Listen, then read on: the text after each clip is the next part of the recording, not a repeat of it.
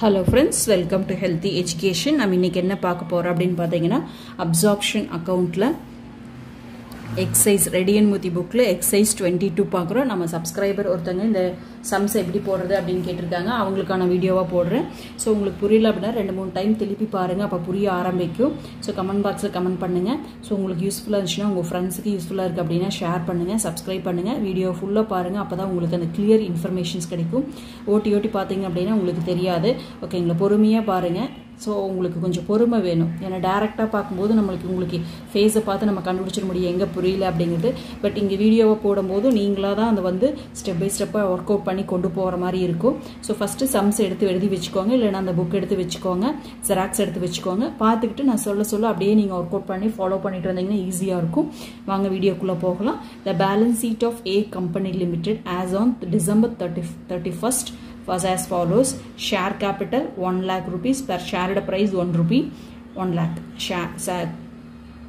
Sundry liabilities 20,000. Fixed asset 90,000, current asset 10,000, profit and loss that is 20,000. Okay va. So B limited absorb the A limited. So பாத்துக்கோங்க யார் undertake பண்றாங்க அப்படிங்கிறது. So A limited அப்ப என்ன நமக்கு selling company. ஓகேங்களா. B limited வந்து purchase company.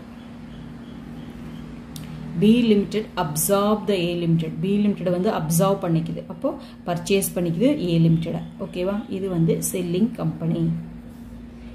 Took over all the assets. இதெல்லாம் கான்செப்ட் பார்த்துக்கோ. All assets 72,000, payable 72,000 எடுத்துக்கிறாங்க. So asset எல்லாத்தையும் எடுத்துக்கிட்டு அதுக்கு 72,000 வேல்யூ கொடுக்குறாங்க. Payable வந்து 50,000 in shares. அந்த 72,000 எப்படி பே பண்றாங்கன்னா ஷேரா 50,000 ரூபி 1 each தான், அதேதான். 20,000 22,000 cash கொடுக்குறாங்க. ஓகேங்களா. In order to enable A company limited to pay off the liabilities and cost of winding up. Liabilities என்ன இருக்குங்க 20,000 பே பண்ணும், winding up காஸ்ட்காகவும் சேர்த்து. அப்போ 22,000 கொடுக்குறாங்க அப்படின்னா நம்மளுக்கு வந்து 20,000 என்ன ஆயிடுச்சுங்க கிரெடிட்டாஸ் போயிடுச்சு. ரிமைனிங் 2,000 என்னவா இருக்குங்க வைண்டிங் அப்பா இருக்கும். ஓகேங்களா. வைண்டிங் அப் வந்து 2,000 rupees. ஓகேவா. Show realisation account, shareholders account, cash account in the books of A company limited. So purchase கம்பெனியோட டீட்டெயில்ஸ் மட்டும் கொடுத்துருக்காங்க. சாரி, செல்லிங் கம்பெனி இதை மட்டும் கேட்டிருக்காங்க. எந்த கம்பெனி சேல் பண்றோமோ அதான் நம்மளுக்கு செல்லிங் கம்பெனி இல்லையா, அவங்களோட அதை மட்டும் கேட்டிருக்காங்க. Realisation account, shareholders account, cash account. ஓகேவா. பர்ச்சேஸ் கம்பெனி கூட இன்ஃபர்மேஷன்ஸ் கேட்கல, அதனால அதை மட்டும் நம்ம போட்டா போதும். ஸோ வாங்க எப்படி போடுறது அப்படின்னு பார்க்கலாம். ஃபர்ஸ்ட் வந்து பர்ச்சேஸ் கன்சிடரேஷன் போட்டுட்டு அதுக்கப்புறம் அப்படியே ஒவ்வொன்றா நம்ம போடலாம். ஸோ நான் ஆல்ரெடி கான்செப்ட் எழுதி வச்சிருக்கேன் பாருங்க.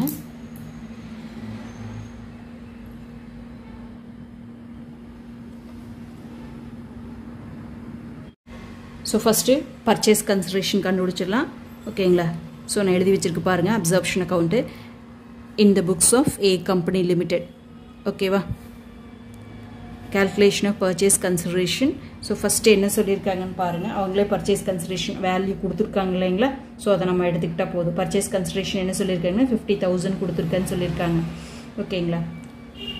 So all the assets R undertaking 72,000 payable. 72,000 கொடுக்குறாங்க. என்னென்ன பர்பஸ்க்கு அப்படின்னு பார்த்தீங்கன்னா 50,000 இன் ஷேர்ஸ் rupees 1 each. ஸோ ஷேரை என்ன கொடுக்குறாங்க 1 rupee ஷேரா ரூபி 1 each. ஓகேங்களா. எவ்வளோ கொடுக்குறாங்க 50,000 கொடுக்குறாங்க. ஓகேவா. And 20,000 in cash. கேஷாக கொடுக்குறாங்க. எதுக்காக அப்படின்னு பார்த்தீங்கன்னா லைபிலிட்டிஸுக்காகவும் காஸ்ட் ஆஃப் வைண்டிங் அப்பாவுக்காகுது. ஓகேவா. ஸோ அப்போ நம்மளுக்கு வந்து பர்ச்சேஸ் ப்ரைஸ் எவ்வளோங்க 50,000 தான். ஓகேவா. ஸோ பர்ச்சேஸ் கன்சிடரேஷன் நம்மளுக்கு 50,000 வேலை முடிச்சு. ஓகே. அதுக்கப்புறம் நெக்ஸ்ட் என்ன சொல்லியிருக்காங்கன்னா ரியலைசேஷன் அக்கௌண்ட் போட சொல்லியிருக்காங்க. ஸோ ரியலைசேஷன் அக்கௌண்ட் போட சொல்லும் போது என்ன சொல்லியிருக்காங்க ஆல் அசட்ஸையும் அண்டர்டேக் பண்ணுறேன்னு சொல்லியிருக்காங்க இல்லைங்களா. ஸோ அப்போ எல்லா அசட்ஸையும் அவங்க அண்டர்டேக் பண்ணிக்கிறாங்க. ஸோ அதே மாதிரி லைபிலிட்டிஸ் அமௌண்ட்டு செட்டில் பண்ணுறதுக்கான அமௌண்ட்டையும் நம்மகிட்ட கொடுத்துட்றாங்க. ஓகேவா. ஸோ நம்மளுக்கு வந்து ரியலைசேஷன் அக்கௌண்ட் போடும்போது நம்மளுக்கு வந்து புக் வேல்யூ தான் எடுத்துக்கணும். ஓகேங்களா. பர்ச்சேஸ் கன்சிடரேஷன் அப்போ வேல்யூ வந்து revalue amount in case net asset மெத்தடாக இருந்தால். ஓகேவா. இது வந்து நம்மளுக்கு ரியலைசேஷன் அக்கௌண்ட் அப்படிங்கிறது புக் வேல்யூ தான். ஆல் அசட்ஸ் அப்படிங்கிறப்ப என்னென்ன அசட்ஸ் இருக்குங்க நம்மகிட்ட. So fixed asset, fixed அசட்டோட value நம்மளுக்கு என்னங்க 90,000. ஓகேவா. ஸோ அதுக்கப்புறம் நம்மளுக்கு கரண்ட் அசட். Current அசட்டோட value 10,000. ஓகேவா? ஸோ லைபிலிட்டி சைடில் நம்மளுக்கு என்ன இருக்குங்க, சன்ட்ரி லைபிலிட்டிஸ் அப்படின்ட்டு. சன்ட்ரி லைபிலிட்டிஸ் அதோட வேல்யூ எவ்வளோங்க, 20,000. ஓகேவா? அதுக்கப்புறம் பர்ச்சேஸ் கன்சிடரேஷன். ஸோ சாரி, இங்கே பை 2 எல்லாம் போட்டுக்கோங்க, நான் மறந்துட்டாலும். ஸோ பை எப்போவும் இங்கே என்ன வருங்க, ரியலைசேஷன் அக்கௌண்ட் போடும்போது அசட் டீட்டெயில்ஸும் எக்ஸ்பென்சஸும் வரும். ஓகேவா? இங்கே வரும்போது என்ன வருங்க, அசட் டீட்டெயில்ஸும் எக்ஸ்பென்சஸும் வரும். இங்கே வரும்போது என்ன வருங்க, லயபிலிட்டிஸும் ரெசிப்டும் வரும். ஓகேவா? ரியலைசேஷனில். ஸோ பை அப்படின்னு பார்க்கும்போது நம்மளுக்கு சன்ட்ரி லைபிலிட்டிஸ் கொடுத்துட்டாங்க.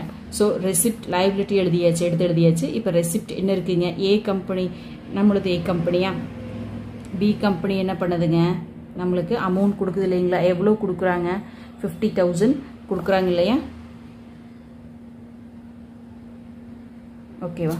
ஸோ அதுக்கப்புறம் கேஷாக நம்மளுக்கு எவ்வளோ கொடுக்குறாங்க அப்படின்னு பாருங்கள். இது வந்து பர்ச்சேஸ் கன்சிடரேஷன். இது வந்து purchase consideration. Next again B limited கேஷாக கொடுக்குறாங்க இல்லையா, எவ்வளோ கொடுக்குறாங்க, 22,000 கொடுக்குறாங்க இல்லைங்களா.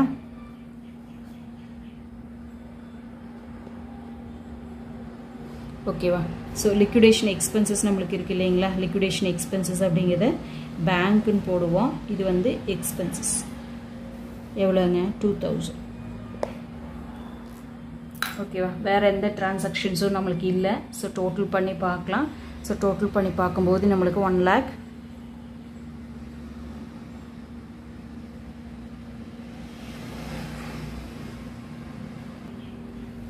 ஸோ அதுக்கு அடுத்தது நெக்ஸ்ட் வந்து டு பேங்க். இந்த கிரெடிட்டார் செட்டில்மெண்ட் இருக்கு இல்லைங்களா, 20,000 கிரெடிட்டார்ஸ்க்கு பே பண்ணது current sundry liability payment. So paid to sundry liabilities 20,000. ஓகேவா? ஸோ இப்போ டோட்டல் பண்ணி பாருங்கள் என்ன வருது அப்படின்ட்டு. ஸோ எந்த சைடில் நம்மளுக்கு அதிகமாக வருது அப்படின்னு பார்க்கும்போது டெபிட் சைடு தான் அதிகமாக வருது. 10,122 10,11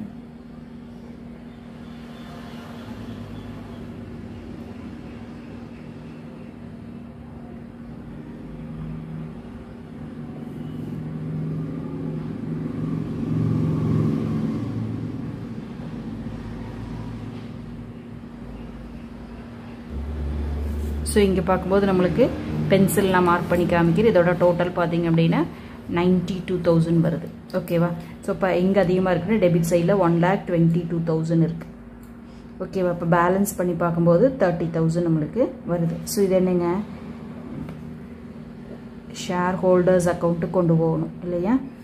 ஓகே, இதுதான் பேலன்சிங் ஃபிகர் நம்மளுக்கு. ஓகேவா? இதுதான் பேலன்சிங் ஃபிகர். ஒரு டைம் நம்ம சொல்லி கொடுத்துட்றேன். ஸோ இங்கே வந்து ஃபிக்ஸட் அசெட் எடுத்திருக்கோம், கரண்ட் அசெட் அப்படியே எடுத்துட்டோம், புக் வேல்யூ. அதுக்கப்புறம் லைபிலிட்டிஸ் நம்மளுக்கு ஒன்று தான் எடுத்துட்டோம். ஸோ பர்ச்சேஸ் கன்சிடரேஷன் 50,000 வருது. கேஷாக ஒரு 22 கொடுக்குறாங்க. அது எதுக்குன்னு பார்த்தீங்கன்னா எக்ஸ்பென்சஸ்க்காகவும் லைபிலிட்டிக்காகவும் அதை செட்டில் பண்ணிட்டோம். ஓகேவா? ஸோ இதுக்கப்புறம் க்ளோஸ் பண்ணி பார்க்கும்போது நம்மளுக்கு லாஸ் வருது. இது வந்து நம்மளுக்கு என்னங்க, ரியலைசேஷன் லாஸ். ஸோ இந்த அமௌண்ட் வந்து ரியலைசேஷன் லாஸ். ஸோ இனி என்ன பண்ணலாம் அப்படின்னு பார்த்தீங்கன்னா, இனி புக்குக்கு போக வேண்டியதில்லை, அப்படியே இதை வச்சு நம்ம பேங்க் அக்கௌண்ட் போட்டுடலாம். ஸோ பேங்க் அக்கௌண்ட் பார்த்தீங்க அப்படின்னா நம்மளுக்கு இந்த இடத்துல பாருங்கள், ரியலைசேஷன் அக்கௌண்ட்டை வச்சு போட்டுடலாம். ஸோ பி லிமிடெட் அப்படின்னு இருக்கு இல்லைங்களா, கேஷ், தட் இஸ் பேங்க் தான் நம்மளுக்கு கேஷ் அப்படின்னு சொல்லியிருக்கேன். ஓகேவா? ஸோ பேங்க்கில் இங்கே கிரெடிட்டில் இருக்குது. அப்போ ஆட்டோமேட்டிக்காக இங்கே என்ன வருங்க, பேங்க்கில் வந்து டெபிட் வருமா. ஸோ டு ரியலைசேஷன் அக்கௌண்ட் எழுதினாலும் சரி, இல்லை ஆர் என்ன பண்ணிக்கலாங்க, யார் கொடுத்தா, பி லிமிடெட் தானே கொடுத்துச்சு இல்லைங்களா. எவ்வளோ கொடுத்தாங்க, 22,000 கொடுத்துருக்காங்க. தட் இஸ் எப்பவுமே நம்மளுக்கு பேங்க் ரெசிப்ட் இந்த சைடும். ஸோ பேமெண்ட்டு ஓகேவா, இந்த சைடும் வரும். ஸோ இதில் பார்த்தீங்கன்னா பேமெண்ட் என்ன பண்ணியிருக்காங்க, 2 பேமெண்ட் பண்ணியிருக்குமா, பை realization account போட்டாலும் சரி இல்லனா realization என்ன சொல்லிருக்காங்க cost of winding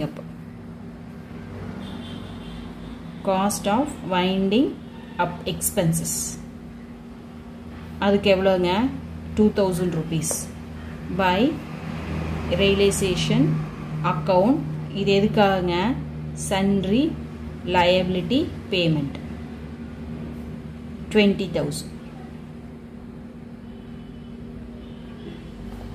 ஓகேவா இப்போ நமக்கு டோட்டல் பாத்தீங்கன்னா டேலி ஆயிடுச்சு எப்பவுமே பேங்க் அக்கவுண்டோ ஷேர் ஹோல்டர்ஸ் அக்கவுண்டோ நமக்கு டேலி ஆகும் ஓகேவா இனி வந்து ஷேர் ஹோல்டர்ஸ் அக்கவுண்ட் போடும்போது நமக்கு சோ இந்த இடத்துல பாத்துக்கலாம் ஷேர் கேபிட்டல் எவ்வளவு சொல்லிருக்காங்க 1 lakh இருக்கு இல்லீங்களா நமக்கு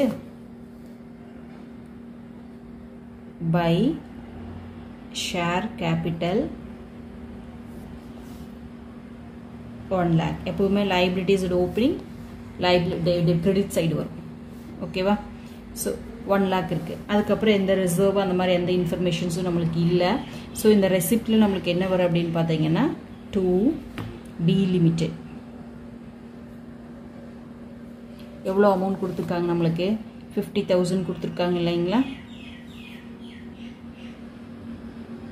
ஓகே அதுக்கு அப்புறம் இங்க ஒரு ரியலைசேஷன் லாஸ் இருக்கு பாருங்க இங்க கிரெடிட்ல இருக்கா அப்ப இங்க நமக்கு என்ன வருங்க டெபிட்ல வருமா to realization loss realization account தான் அது एक्चुअली realization account 30000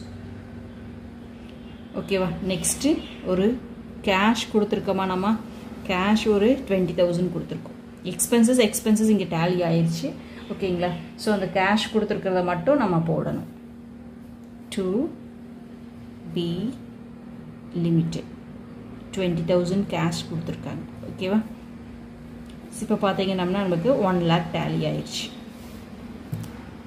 அவ்வளவுதான் சம் முடிஞ்சது ஓகேவா இப்போ இத மட்டும் நம்ம போட்டா போதும் சம் முடிஞ்சது அவங்க கிட்ட இருக்கிற இன்ஃபர்மேஷன்ஸ் எல்லாமே நம்ம எடுத்து எழுதியாச்சு இப்போ ஜர்னல் என்ட்ரிஸ் கேட்டாங்கன்னா எப்படி போடணும் அப்படினு பாத்தீங்கன்னா ஃபர்ஸ்ட் லெட்ஜர் அக்கவுண்ட் போட்டுக்கோங்க லெட்ஜர் அக்கவுண்ட் போட்டு க்ளோஸ் பண்ணி தான் இது கண்டுபிடிக்கிற மாதிரி வரும் ரியலைசேஷன் ப்ராஃபிட்டா லாஸான்னு கண்டுபிடிக்கணும் அதே மாதிரி ஷேர் ஹோல்டர்ஸ் இந்த அக்கவுண்ட் எல்லாமே நம்ம கண்டுபிடிக்கிற மாதிரி வரும் சோ அதனால வந்து லெட்ஜர் போட்டுட்டு realisation account at R to fixed asset realisation account at R to current asset realisation account at R to bank realisation account at R to bank ஓகேவா அதுக்கு அப்புறம் இங்க போடும்போது என்ன வருங்க sundry liabilities account at R to realization B limited account at R to realization B limited account at R to realization shareholders account at R to realization ஓகேவா so இந்த balance மட்டும் கடைசி என்ட்ரியை போட்டுக்கோங்க பேங்க்னா bank account at R to realization இது already நம்ம இங்க வந்திருக்கும் இந்த ரெண்டு என்ட்ரியுமே இங்க வந்திருக்கும் அப்படினால இங்க போட வேண்டியது இல்ல டூப்ளிகேட்டா வர வேண்டியது இல்ல சோ இந்த 50000 நமக்கு ஆல்ரெடி வந்திருக்கும் அதே மாதிரி இதுவும் வந்திருக்கும் நமக்கு சோ இதுவும் நமக்கு வந்திருக்கு இப்போ இத மட்டும் நம்ம போட்டா போதும் share capital account at R to shareholders account அப்படினு போட்டா போதும் ஓகேவா இவ்வளவுதான் நமக்கு சோ உங்களுக்கு புரிஞ்சிருக்குன்னு நினைக்கிறேன் இந்த வீடியோ பிடிச்சதுனா லைக் பண்ணுங்க ஷேர் பண்ணுங்க Subscribe பண்ணுங்க Thank you for watching உங்களோட फ्रेंड्स யூஸ்ஃபுல்லா இருக்கு அப்படினா அவங்களுக்கு ஷேர் பண்ணி சப்போர்ட் பண்ணுங்க